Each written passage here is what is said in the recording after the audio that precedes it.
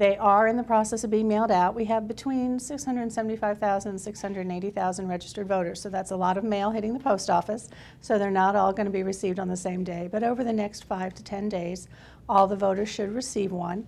I'm going to show you what one looks like because sometimes it gets lost with other mail.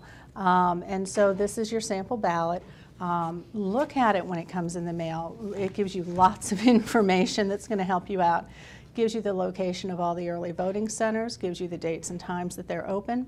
On the back cover of the sample ballot, it will show your election day precinct. Remembering that on election day, you don't have any options of where you can vote. You must go to your home precinct on election day. That information is in here. There's also information on early voting. There's information on the new voting system.